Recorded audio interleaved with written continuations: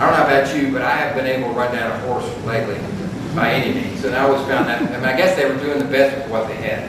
Of course, he was killed before the end of the Civil War, actually down in Greenville, Tennessee. He was initially buried in Richmond, Virginia, and then after the Civil War, his body was brought back, and he's actually buried today at the Lexington Cemetery in the Morgan family plot. Another thing that was a very ugly part of the Civil War experience in Kentucky was guerrilla warfare. The three names of individuals, there were many, but Sue Mundy, Champ Ferguson, and William Quantrell all had roles here. Sue Mundy's actually a man, but there's some interesting discussion about why he got that name. Part of it maybe that he had a kind of a female-looking face. Champ Ferguson actually had grown up on the Kentucky-Tennessee border, was actually tried and court-martialed, killing about 40-some men. It's believed that he actually was guilty of killing many more, but they figured sentencing him to death for 40 was sufficient to do the job.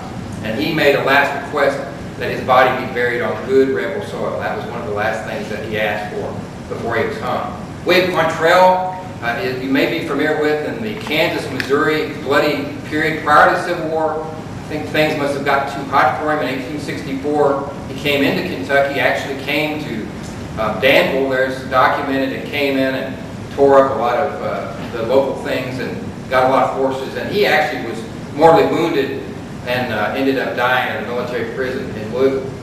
Most of the time, these guerrillas were not connected to either the Union or the Confederate Army. Some of them may have had some connection at some point, but they basically were not operating under the orders of either government.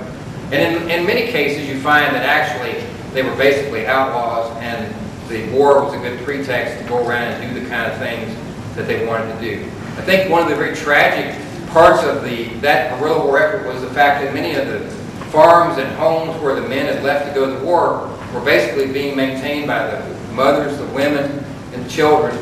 And so oftentimes when they would hear the hoofbeats coming down the road, they didn't know whether it was a cavalry unit or whether it was a guerrilla unit. So it had to be a very disquieting time and experience. And the guerrilla actions were very destructive. A lot of what happened is actually documented in the court records following the Civil War, and certainly would be a very fertile field for further historical study. But what was the cost of the war to Kentucky? In the men who served in the Civil War, there were 30,000 casualties suffered.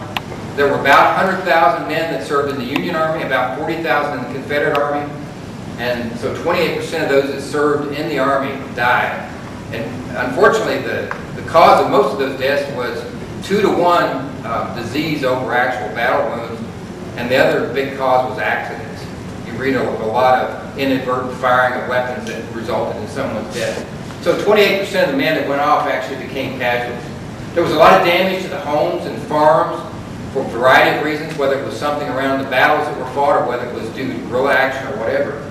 A lot of mules and horses, I mentioned, were taken, and also a lot of the agricultural foodstuffs were taken to provide supplies for the armies on both sides.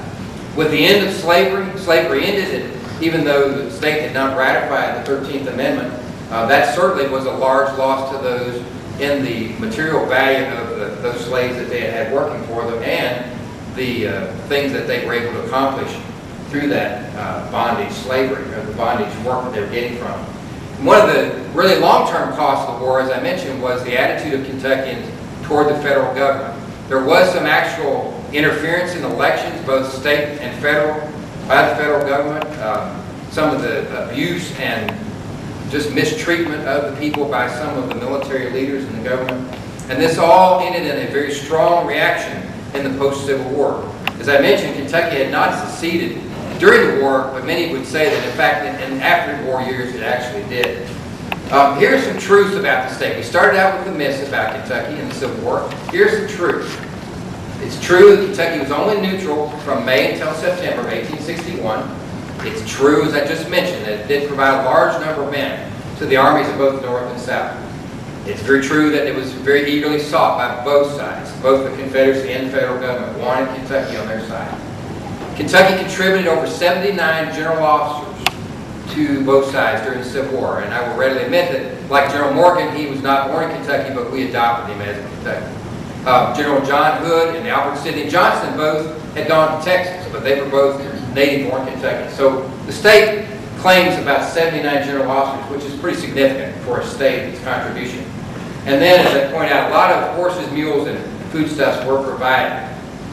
In the post-war years, very quickly, in fact, if you read the third volume of the State History of Kentucky, called Decades of Discord, you'll find that very shortly after the Civil War, former pro-Confederates or previously Confederate veterans returned to the state, were quickly elected into the legislature, and in fact, being a veteran of the Confederate Army was a political asset, and being a veteran of the Union Army, even though they'd won the war, was a political detriment certainly throughout the latter part of the 1800s.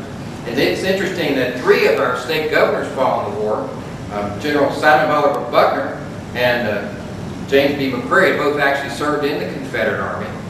And Dr. Luke Blackburn was elected governor. He actually was a physician, and actually it's known that he attempted to spread yellow fever in certain northern cities during the Civil War by sending infected clothing to those cities.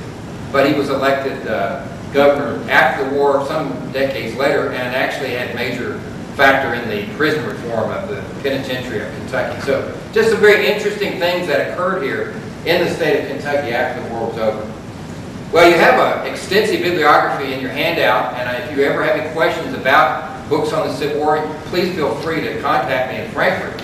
I did want to highlight, these are the actual books that have been written about the Civil War in Kentucky in a broad context. The first one was written in 1926 by Dr. Merce Coulter. The second one, which is actually this little book, was first printed in 1976 by Dr. Lowell Harrison. It's called The Civil War in Kentucky. The New History of Kentucky, which has been out a few years now, has a very outstanding chapter, a bibliographic essay on the topic of the war in Kentucky in it. And there's a book that I mentioned that one of my fellow co-workers at the Kentucky Historical Society had wrote. It actually came out in March, and you can get a copy of it at Amazon.com if you're interested. It's definitely a very enlightening history of what happened after that particular Civil War battle. And then I actually have a contract on a book that will come out about a year from now, and it's a much larger book than this one. This one's actually 106 pages long. Mine will be about 300 pages long, which will go into much greater detail of what we've talked about tonight. And it's got the same title, Torn Between the North and South, the Civil War in Kentucky. So if you're interested in the Civil War in Kentucky, I have a contract now. It's no longer, well, I might get this published. It is going to be published, and you can keep in touch with me concerning that, but it should probably be out about, I would guess, about a year from now, hopefully prior to the parable reenactment in October of 2013. And that concludes my presentation. If you have any questions, I'll be glad to try to answer those while we have time. If anybody has any questions, please, this is the opportunity for you to ask those.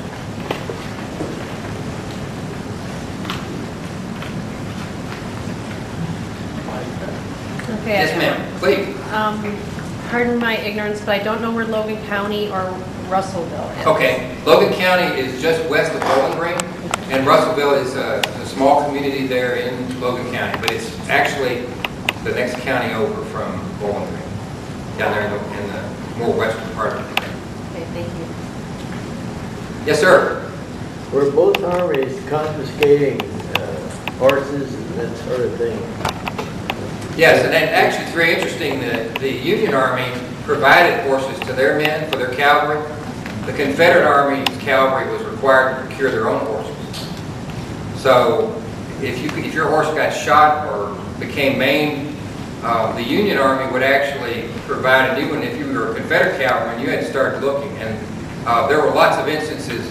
One of the instances of William Quantrell, the guerrilla, they actually went into a barn there in, I think it was in Boyle County or in the neighboring area, and a Union state guardsman tried to stop them, and the guerrilla said, well, we're going to take these horses, and he said, over my dead body, and the guerrilla said, well, that can be taken care of, and he killed the guy right there and took the horses. So you have to be careful what you say when you're dealing with an armed man. Yes, sir. Yeah, I had an old uncle tell me one time when I was a kid that they hid a horse in a haystack to keep it from being stolen. Yeah, he mentioned that someone in his family had hit a horse to prevent them from being stolen. That happened quite a lot. And I want to tell you a very quick story. In the last, I think it's about 1864, March of 1864, Nathan Bedford Forrest sent a group up to Paducah, and they knew he was coming, so they took a large number of the good horses and hid them. So when Forrest came to Paducah, they didn't get the horses they had come after. He eventually left because there was an outbreak of smallpox. But then they stupidly wrote that they had fooled General Forrest by hiding the horses, so when he got a copy of the newspaper, he sent a detachment back to go get them. And this time they got the horses. That actually happened. But yes, I think that's quite true. Also, a lot of the valuables were hid. I have a former co-worker whose grandmother or great-grandmother, one, lived down in the Bowling Green area, and she took the family valuables and put them down a well in order to prevent the Union Army from finding them. And lots of other instances like that. But yes, there was if they would know that someone was coming, that was usually cause to try to hide the things. And of course, one of the very tragic things with a lot of people being subsistence farmers was that their seed corn and things that they needed to plant for the next year, armies would come through and take those. And oftentimes, I've read of instances where it was only the wife and the family, the husband and sons, adult sons, are gone off to the war. And they would come in and take all of their seed for the next season, and which puts them in a really bad situation for being able to feed themselves in the coming year. Any other questions? Yes, ma'am. I'm assuming that when you say Kentucky had the third largest number of slave owners. Right. That's actual numbers, that's not percentage? No, that's actual, the actual number of slave owners and the actual number in comparison to all the states and the number of people that own slaves. Okay. I had read somewhere in another article on the economics of slavery in Kentucky that there were actually not that many slaves because there were so many unskilled workers that it was actually cheaper to hire an unskilled worker than it was to keep a slave. Yeah, as far as the number of slaves, that's not true, but the number that I'm giving you is the actual number of people that own slaves. That implies that these people had maybe a couple of slaves, but not very many. Right, and a lot of the slaves were being used either in like domestic work in the cities like Lexington, Louisville, or they were being hired out to do different kinds of work, some of them very skilled and some not, or they were actually being used to work on a farm. But you're right, the total number of slaves wouldn't even come close to some of the really large slave owners, but the number of actual people was the third largest. Is that clear?